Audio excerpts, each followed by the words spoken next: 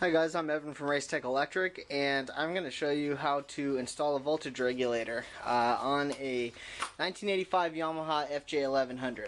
Now, the regulator used on this bike fits a lot of different bikes. Yamaha, Suzuki, Kawasaki, a lot of sport and street bikes from the 80s.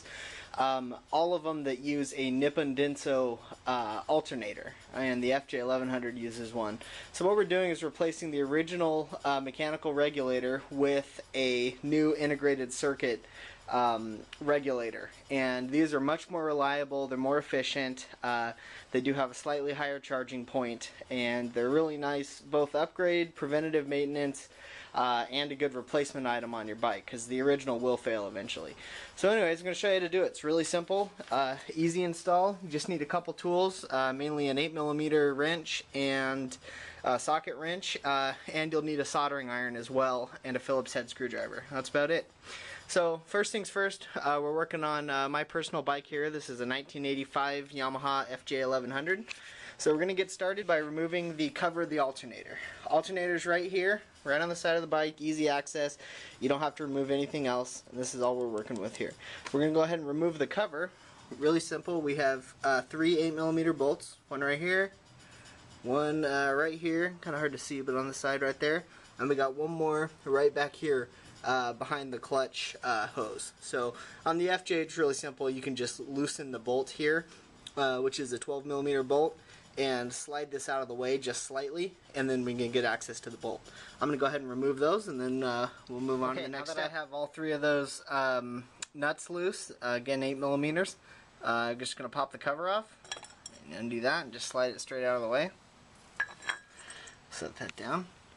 Now we're looking at the face of the alternator, and really simple. All we need to remove, just using Phillips head screwdriver, need to remove the mounting bolt here that holds the regulator in place, and we need to remove the mounting wires, which we've got this guy right here, and there's one more right behind it. It's kind of hard to see, but right back here.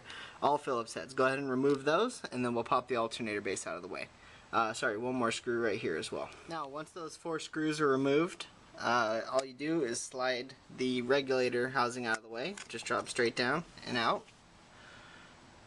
And that's about it. Now we're going to go ahead, show you where it came from. There's all the mounting holes. Okay, now we're going to go ahead and remove the old regulator from the regulator housing in my vise now. I'm going to go ahead and remove the 2 Phillips head screws which hold the regulator in place, right here and right here. And then we're going to use a soldering iron, and you'll see 2 solder points, one right here and one right here. We're going to melt both of those, heat them up with a soldering iron, and we'll use a flathead screwdriver and gently pry the regulator out of its housing.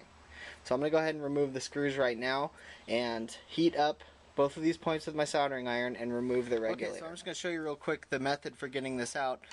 Take your soldering iron, and you just want to alternate back and forth between the 2 pins. You want to heat them up, hold the soldering iron on until the solder melts, gently pry with the screwdriver, and you'll see that end popped loose. I've already done part of this, so I'm just doing the final step here.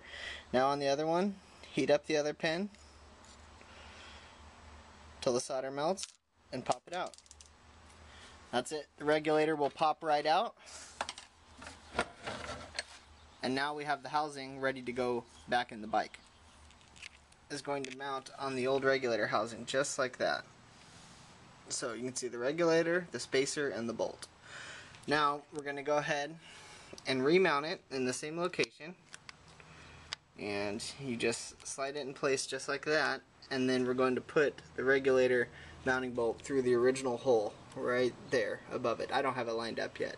So I'm going to go ahead and get this in place, and I'll take a shot showing the final. Now that we have our mounting bolt with the spacer installed loosely on the left side here, we're going to go ahead and take one of the original mounting bolts, the larger ones, and put that back in place right here.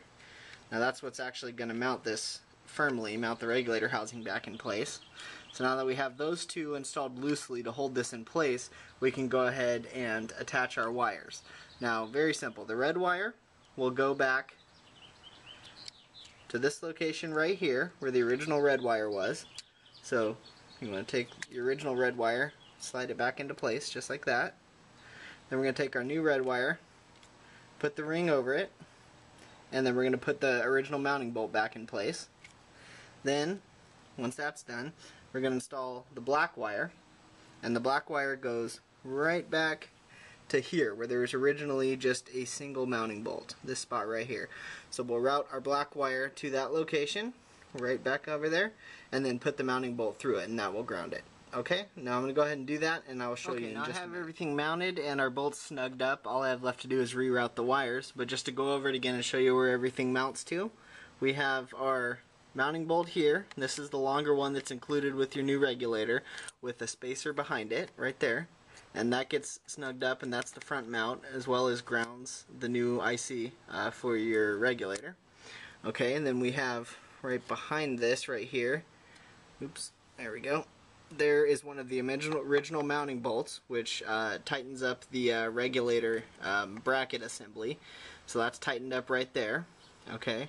Oh, sorry, right back there, the big one. Okay, then we have our red wire, which is grouped on top of the original red wire coming from the harness. That are both ring terminals have the original small bolt going through them right there. That's the hot connection. Okay, and then we have our grounding wire, which is the black wire from the new regulator, which gets looped around and tightened up to this other small bolt right back here. Kind of hard to see, but this is the black wire right there with that ring terminal on it. Okay, so those are all your connections. Make sure you snug them up, and make sure you have your new regulator tightened up right here along the edge, so it will clear that as you put the cover back on. Then we're going to make sure you route your wires nicely right up against the side here, and your grommet's still in place. And that's it. That's how you install your new regulator.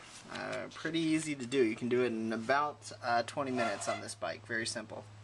So those are our connections. I'm going to go ahead and put the cover back on, put the 3 8mm nuts back on to secure the cover, and then we'll fire up the bike and measure the battery and make sure we're still charging. Okay, now we're all done. Got the cover put back on, got our clutch hose tightened up, moved back into place. So let's do a quick check and make sure we're charging the battery strong. Now, real simple way to do it, we're going to take a multimeter, go ahead and take your seat off so you can easily get to the battery. Then we're going to hook up our multimeter, measure battery voltage, set to DC volts, 12 volt setting. So good battery, 12.9 volts. So we're going to go ahead and key on and run. Go ahead and measure battery voltage, 12.3. Now we're going to go ahead and rev up the bike to 4,000 RPM or so and make sure we're charging.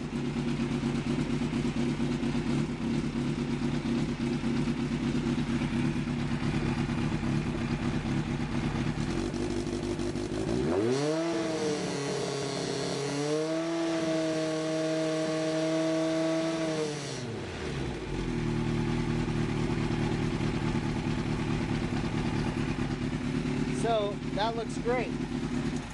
What we wanted to see is that the battery voltage increased with RPM and then was regulated to about max about 14.4 volts, which is what we just saw. So that means our regulator is working just fine, charging our battery strong, and it is regulating and preventing the battery from overcharging. So anyways, that's how you do it. That is a voltage regulator install on a Nippon Denso alternator, and on this bike, an 85 FJ1100. And again, I'm Evan from RaceTech Electric. Our part number for these regulators is R025. They retail for $55 to $60. We just got them in. I don't think we've set an exact retail price, but you're looking at $55 to $60. And they're available on our website, www.racetecelectric.com. Part number R025. Thanks a lot.